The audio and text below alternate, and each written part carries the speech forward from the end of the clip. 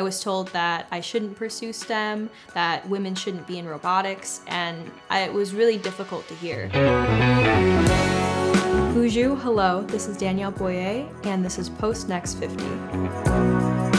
I grew up without a lot of money or resources and not being able to afford a lot of science and tech education. That was something that my little sister Bree was especially interested in. We wanted to be like Iron Man. We wanted to build things and create things, but we couldn't afford to.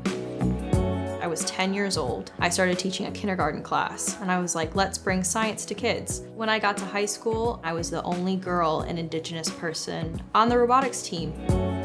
I ended up creating my organization, the STEAM Connection, to bring free and accessible technical education to Indigenous girls like me so that no one would have to have the same experiences that I did.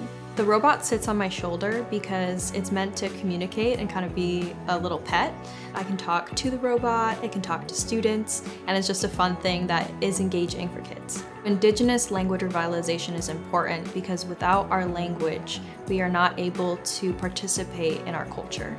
The next thing that I'm working on is fully scaling out my language revitalization robots and incorporating even more children's voices into the robots so that when you talk to them, they respond in a kid's voice and it's more relatable for kids. And I'm really excited about it.